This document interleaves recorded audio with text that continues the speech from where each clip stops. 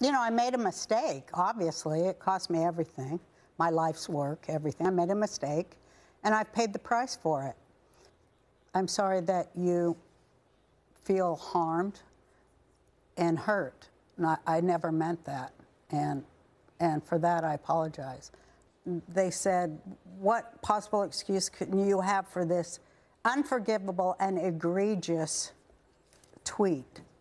And I said, what do you mean exactly? You didn't know? No. You could knock me over a feather when they said she was African American. My boyfriend saw it. I was like, what? I thought she was Middle Eastern. But I'm not going to let them tell me what I meant. And that's what makes me so mad, because I know myself and I will speak for myself. And I won't have, you know, any people who don't share my culture tell me what I meant.